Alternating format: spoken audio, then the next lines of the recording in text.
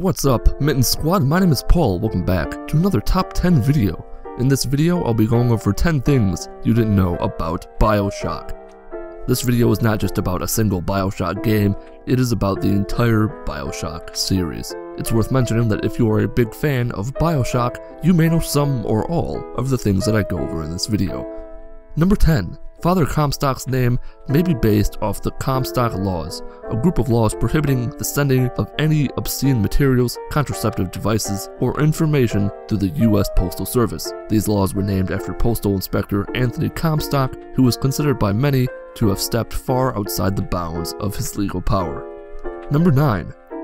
One abandoned variant of the Big Daddy was the Slow Pro, also known as the Slow Profum by the development team. It would maul players with an enormous hook and would fire iron bearings from a barrel. To fire its weapon, the Slow Pro would kneel on the ground and track the player. Slow Profum stood for Slow Projectile Fucked Up Melee. Number 8. In the cemetery containing Lady Comstock's mausoleum, you can explore the gravestones to the left of her body. One of the graves, the only grave with legible handwriting, says Snite in bold letters. This is the personal signature of Mike Snite, one of the game's environmental designers. Number 7. During the scene where you first meet Elizabeth, she tears a hole in reality to Paris. There's a theater there showing, and I'm sorry for mispronouncing this, La Revenge des Jedi, which translates to The Revenge of the Jedi. This was the original name of Star Wars Episode 6, Return of the Jedi. Number 6.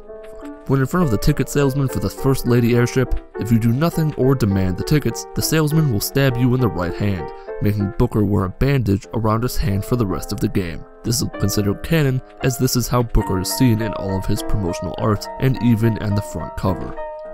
Number 5. A teleportation plasmid was planned for the original Bioshock, but it was cut from the game as it could be used to break the game's script during certain events. This plasmid was referenced as an Easter egg in Bioshock 2 in the Fontaine Futuristics level as an unstable teleport plasmid that teleports around the level when the player interacts with it. Number 4. After Booker first sees the Monument Island statue and receives the telegram from Lutis, if you approach the telescope to the left and look through it, you can see the twins at the bottom left of the screen. Robert will be juggling as Rosalind watches. Exit the telescope though, and they are nowhere to be found. Number 3. The whispers you hear when using the progression vigor is dialogue from Shakespeare's Romeo and Juliet played in reverse.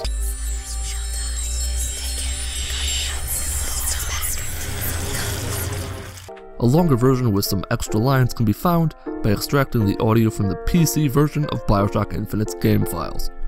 Part of this is used when you get the vigor, and the rest can be heard being whispered to victims of possession during combat. Number 2. In Bioshock Infinite, there's a bar called Graveyard Shift Bar located in Shantytown. If you head down to the cellar, a guitar can be found. Elizabeth will state, "I wish I could play," and if the player interacts with the guitar, Booker will start playing and Elizabeth will sing along. Be unbroken by and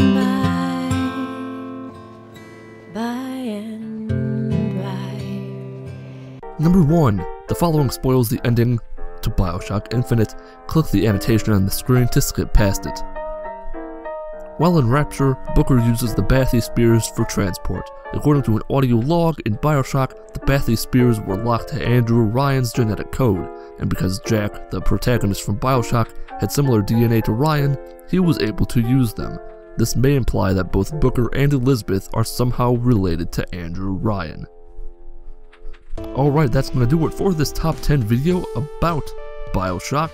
If you learned anything new, like the video. If you just enjoyed the video, like the video. Dislike the video if you didn't learn anything or you just didn't like the video. Leave a comment if you have any suggestions for any future videos about any game or game character. My name is Paul of Mitten Squad. Have a wonderful day.